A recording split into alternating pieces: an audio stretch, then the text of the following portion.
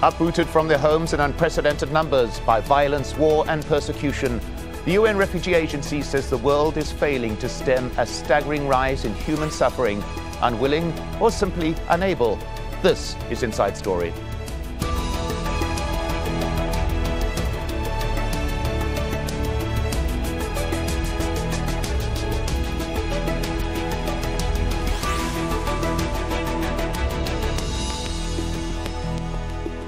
Hello and welcome to the program. I'm Mike Hanna.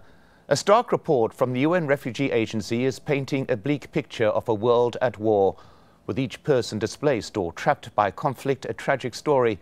The number of people forced from their countries and their homes is the highest on record, and the UN is warning that the world is failing the victims of global violence and persecution. Almost 60 million people were exiled by conflict last year. That's a rise of more than 8 million from 2013. And the highest ever increase in a single year. It means 1 in every 122 people on the planet is a refugee, internally displaced or seeking asylum. One clearly gets the impression that the world is at war. And indeed, many areas of the world are today in a completely chaotic situation, and the result is this staggering escalation of displacement, this staggering escalation of human suffering, because each displaced person is a tragic story. UN agencies, NGOs, the Red Cross, Red Crescent Society, we do no longer have the capacity and the resources to respond to such a dramatic increase in humanitarian needs in the world. It is dramatic to see how xenophobia has developed in some parts of the world. It is dramatic to see that many seeking protection and seeking to rebuild a new life find, unfortunately, the death in the movements they made. The biggest driver of last year's surge was the civil war in Syria. In fact, 1 in 5 displaced people worldwide last year was Syrian. Bernard Smith sent this update for Inside Story from Sanliurfa, near Turkey's border with Syria. So these tents are home to some of the most recent refugees arriving from Syria. They really are in very desperate circumstances. They haven't got relatives here in Turkey that they can stay with. That's what a lot of Syrians manage to do. And the refugee camps around here are full.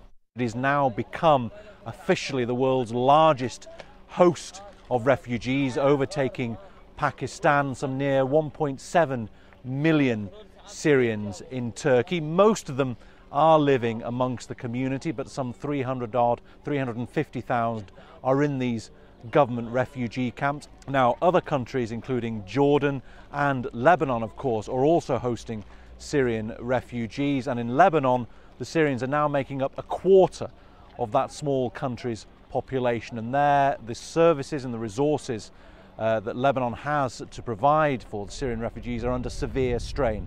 Lebanon, like Turkey, is asking for more help from the international community. The civil war in Syria is now in its 5th year, and the Turkish government says it spent some $5.2 billion looking after Syrian refugees, and Turkey says it's not getting enough help from the European Union to take refugees in, or at least to provide some funding, some money to help them pay for the cost of looking after these refugees.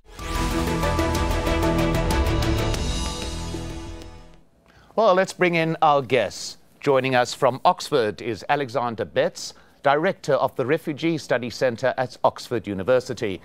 And in London, we have Sherif Elsayed Ali, Head of Refugee and Migrant Rights at Amnesty International. Sherif is also an author of Amnesty's report, The Global Refugee Crisis, a Conspiracy of Neglect. Welcome to you both. Let's begin with Alexander Betts. This report paints a picture of a world that appears to be in perpetual conflict. Is that correct? I think it's an accurate picture. I think we have a global refugee crisis. But I think it's also important to recognise that it's not just a crisis of numbers, it's in a way a crisis of politics and a crisis of failure of international cooperation. Around the world, governments are closing their borders to refugees, making it more and more difficult for them to access protection. We see that in the European Union, in Australia, in regions of origin where countries like Kenya, countries like Jordan and Lebanon are increasingly being forced to close their borders because of the sheer numbers of people they're having to host. So for me, beyond the numbers and the figures that the UN Refugee Agency has released today, we need to recognise that there's a lack of leadership and a political failure to engage both with the root causes and to ensure protection, adequate protection for those who are in need. Well, Sherif Elsayed Ali, there we heard the phrase political failure. Would you agree? Absolutely. I think it's a great challenge because the numbers are so great. But what's very, very clear is that the world as a whole, world leaders in places that are not receiving many refugees, just do not care enough. They do not want to. They do not want to do very much. They definitely don't want people to come to their borders. They're trying everything possible to keep them elsewhere. Some countries are giving, large amounts of money, but the main thing for many countries, like in the European Union, is as long as these refugees stay away, as long as we can play into that kind of idea that migration, we have to stop migration and really push that migration control agenda, then then that's fine for us.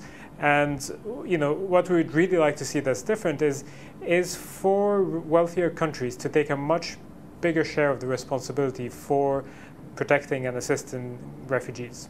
I want to return to that point in a moment, but Alexander Betts, we run the danger here, it seems, of creating new points, new areas of conflict when you have refugees moving across borders, moving into other countries. There is the potential for yet again a reignited conflict in those areas. It becomes almost self-propagating, does it not? Absolutely. We have to recognise that unless we protect people, there's a danger that we exacerbate the very underlying causes of insecurity. To take Syria, the biggest displacement crisis in the world, people are finding it increasingly difficult to leave Syria. Border closures in the region mean that people are internally displaced. They can't get access to protection in country.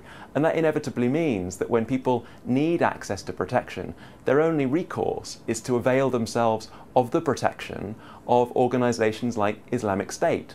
And if they have to turn to ISIS, that provides an opportunity for recruitment. What we have to ensure is that those people can cross a border, seek protection in neighbouring countries, but equally, without adequate international support, it's understandable that a country like Lebanon, in which over a quarter of the population are Syrian refugees, over half the school-aged population are Syrian children, it's understandable that they lack capacity. In turn, those people have to move on. They can't seek protection in countries such as Libya, which don't have the capacity, so they cross the Mediterranean, end up in Europe. So unless we recognise, as donor countries, as a global community, that we have to share protection, share responsibility, engage with the underlying causes, we will be exacerbating the very sources of insecurity that are causing these problems in the first place. Well, Sherif Elsayed Ali, it does appear that the countries that are bearing the brunt of the refugee crisis are the countries that are least able to deal with it. Is that an accurate reflection? 86% of the world's refugees are in developing countries. Find only 3 countries have about 20% or 25% of these refugees: Turkey, Pakistan, and Lebanon. And it's very, very clear that there's a very disproportionate distribution of the refugee, let's say, the burden of having these large refugee populations on developing countries. And at the same time, we see that the wealthier countries, and if you take the European Union as an example, because it's a good one, we see them, they're squabbling over taking in how to distribute 40,000 people within the whole European Union, with 500 million people in 28 countries, whilst Lebanon, a country of about 4 million people, has 1.2 million refugees. And that's really a really stark difference. Well, let's just take a little bit further look at that. One aspect of this crisis that is sometimes overlooked, as we've heard, are the host countries. The UN says the world's poorest countries have taken the biggest share of people forced from their homes. 86% of refugees are in countries considered economically less developed. As we've been hearing, Turkey has become the largest refugee hosting country in the world, the majority of them Syrian. It's overtaken Pakistan, which hosts around 1.5 million refugees, mostly from Afghanistan. But it's Lebanon that has taken on the biggest responsibility in relation to its population. It hosts 232 refugees for every 1,000 inhabitants. The UN says at least 15 conflicts have broken out or reignited over the past 5 years. Mohammed Vail reports on the burden placed on Mauritania from the ongoing unrest in neighboring Mali. Life in the Mberra camp is precarious, but the severity of the elements here is nothing compared to the dangers that drove these people from their homes. Men came and began to destroy our homes. They tortured us and looted our property, including women's jewelry. We fled to a village that also came under attack by the army. Khadijatu is an ethnic Tuareg, but most of the new arrivals are Fulan. They are nomads who represent a sizable tribal component within Mali. Their lives have been threatened since the emergence of a new Al-Qaeda affiliate known as the Movement for the Liberation of Masna, or simply Masna. The group has never clearly stated its objectives, but they mainly target the Malian army, and when they captured some locations, they raised the Al-Qaeda flag. And whenever Masna attacks the army, the soldiers reportedly take revenge on the ethnic Fulan. We're poor people who have never done any harm to the government, but the army attacked our homes, abducted our men and forced us to pay ransoms. They accuse us of ties with Al-Qaeda, but that's not true. We know that some armed Fulan attacked some areas, but we don't have any links with them. The impact of the recent attacks can be seen here in this refugee camp on the Mauritanian side of the border. Behind me you can see some of the latest arrivals. They are being hosted here in this makeshift camp, pending final registration. Some of them came only 2 days ago, and they still speak of continuing acts of aggression and arrest by the Malian army. The UN says a new wave, mostly of Fulan refugees, has joined the camp of late. During the last 2 months, we have received small groups of refugees who came fleeing the conflict. We now have 107 families. We do our best to provide food, water, and health services to these people. We call on the world to support this effort. The refugees complain of serious shortages of food and medical services. They say that entire months passed without any distribution of rations by relief agencies. As a peaceful resolution to the conflict is being promised by leaders, these people so far see only more difficulties in their lives here. Mohammed Vail, Al Jazeera, Mberra camp for refugees in Basikno. Well, Alexander Betze, we have just one slice of an example of the suffering faced by refugees and the causes that lead to them having to leave their homes.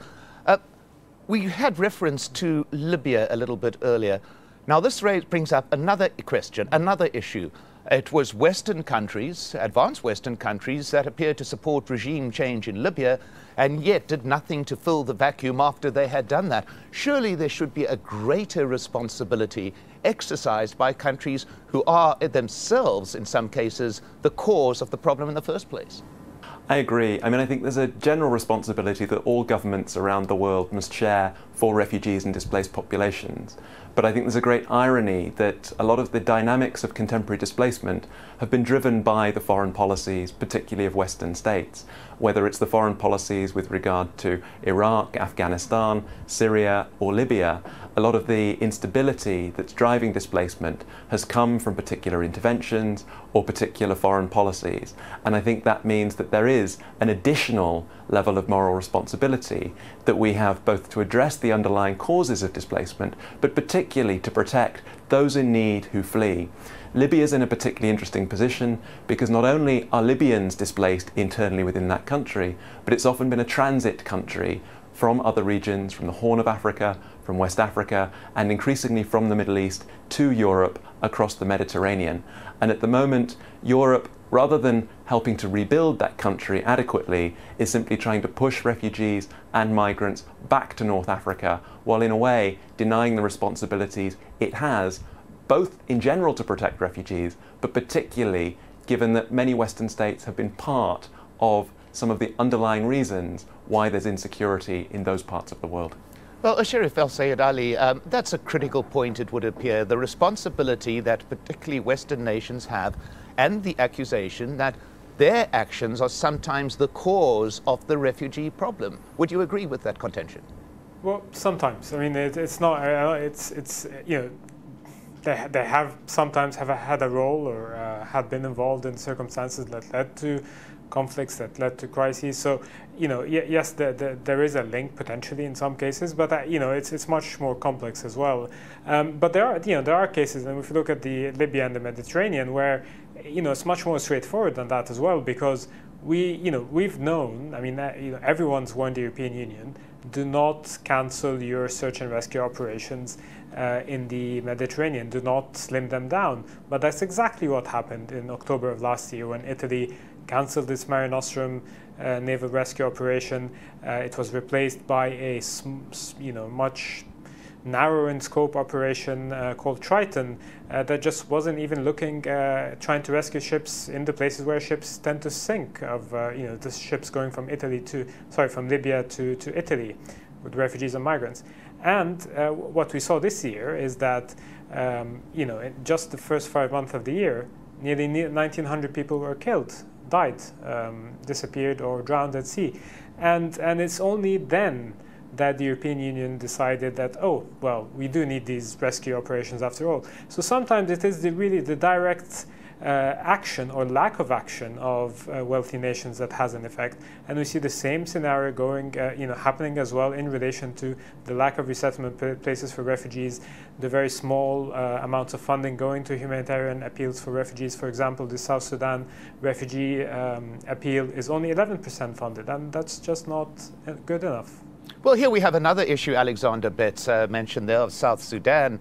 Of those 15 conflicts that the UN has identified as having occurred in the past 5 years, 8 are in Africa alone. And yet it appears that Africa, what is happening there, is scarcely on the international radar. There's a real danger at the moment that all the eyes of the international community are on the Syria crisis, and in a way that's understandable. The levels of displacement, the humanitarian crisis, the political crisis in that country, in that part of the world, is very serious. But I think we've shifted away from looking at the many conflicts and sources of instability that continue to drive displacement in Africa. And Africa needs to stay on the agenda of the humanitarian and international communities. It's not just South Sudan. It's also the instability in south-central Somalia continues to drive displacement within the region. Large numbers of refugees are in Kenya and Ethiopia. Elsewhere on the continent, we've seen sources of instability that have come from the Central African Republic. We see huge numbers of people being displaced, and there's a real difficulty that host countries, whether it's Kenya, whether it's the xenophobic violence in South Africa, have had in supporting population flows across borders. And so I think it's crucial that the international community remembers Africa in spite of what's going on elsewhere and supports protection in host countries, but also continues to engage with those conflicts. Well, Sherif Ali, we've talked about the problems, we've identified the crisis. Where do you think things have got to start addressing it on an international basis? Where do you begin with a problem of this magnitude?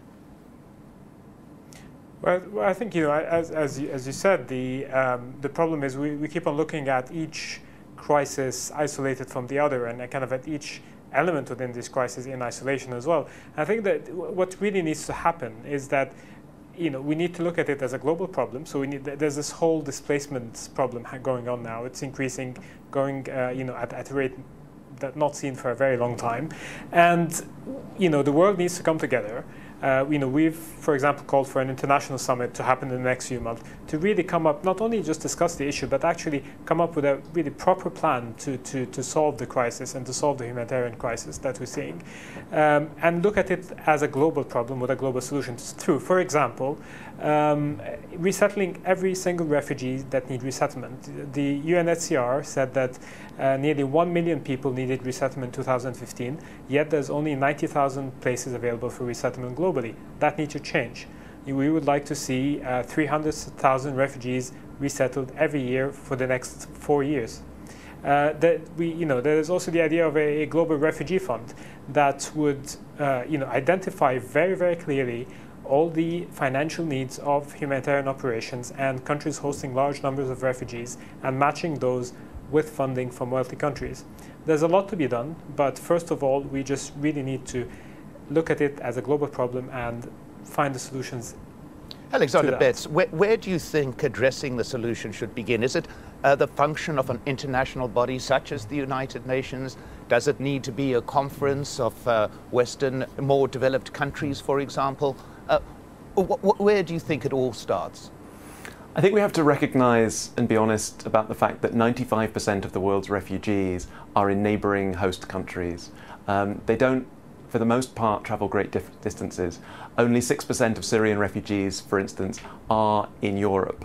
And I think that should lead us to recognise we have to find solutions to support the capacity of host countries, to support the capacity of Turkey, Lebanon, Jordan, countries like Kenya, Tanzania, to have the capacity to host and protect refugees. Now, to do that, we have to recognise that they have very real constraints in terms of security and their own development priorities in being able to host refugees. So we need a radical shift in mindset. We have to be creative about the kinds of solutions we look to. And I think one way of doing that is to see that refugees don't just have vulnerabilities, they have capacities. They often have skills, talents, and aspirations. And under the right circumstances, given the right to work, given support through development assistance rather than humanitarian assistance, they can be empowered to contribute to their host societies.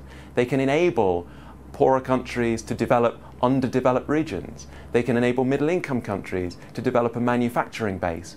But to do that, we need additional development assistance to support countries that don't always get that assistance because they might be middle-income countries. And we have to enable the host countries on the front line of refugee protection to be empowered to receive refugees as a benefit, as a contribution, rather than be perceived and portrayed as a burden. But that requires imagination, it requires resources, and it requires our symbolic commitment through resettlement, through the strategic use of resettlement, to demonstrate that refugees are not just a problem for regions of origin, but a global and shared responsibility. Well, Sherif Ali, there we have a number of suggestions of how to deal with the issue, but it does seem to need a multi-pronged approach.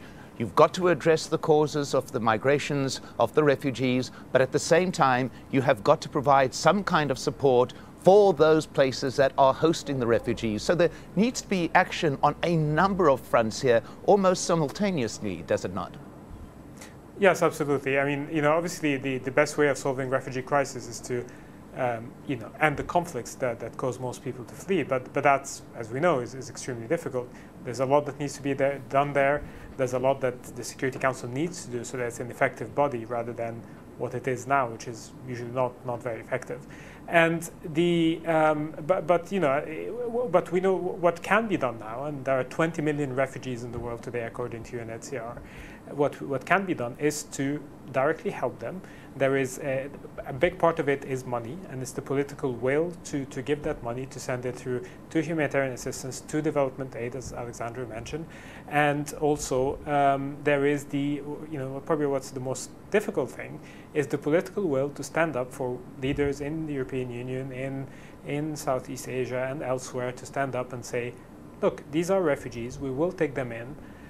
This whole rhetoric about a few thousand people coming in and ruining our economy, ruining our society, that's not true. Stand up to that, be courageous, because that's really what we're lacking, and say we will do the right thing, we will host people, we will help them, we will reset the refugees and open our borders to them. But we need that political will, we need that courage from more leaders, and we don't have it for the time being. Alexander Betts, very quickly, an irony perhaps that the UNHCR itself was set up to deal with the 1 million people displaced after World War II. Now it is dealing with 60 times as many as that. A clear indication of the scale of the problem, is it not?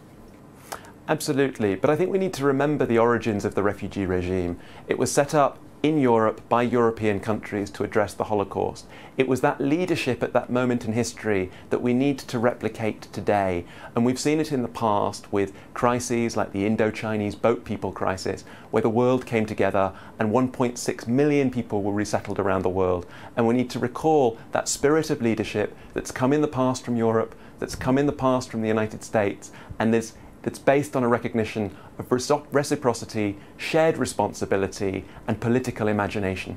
Well, at that point, my thanks to our guests, Alexander Betts and Sherif Elsayed Ali. And thank you for watching. As always, we would like to hear your thoughts. You can contact us on our program page at aljazeera.com. You can also post your comments at facebook.com/AJ Inside Story or tweet us using @AJ Inside Story. From me, Mike Hanna, and the whole team here, goodbye for now.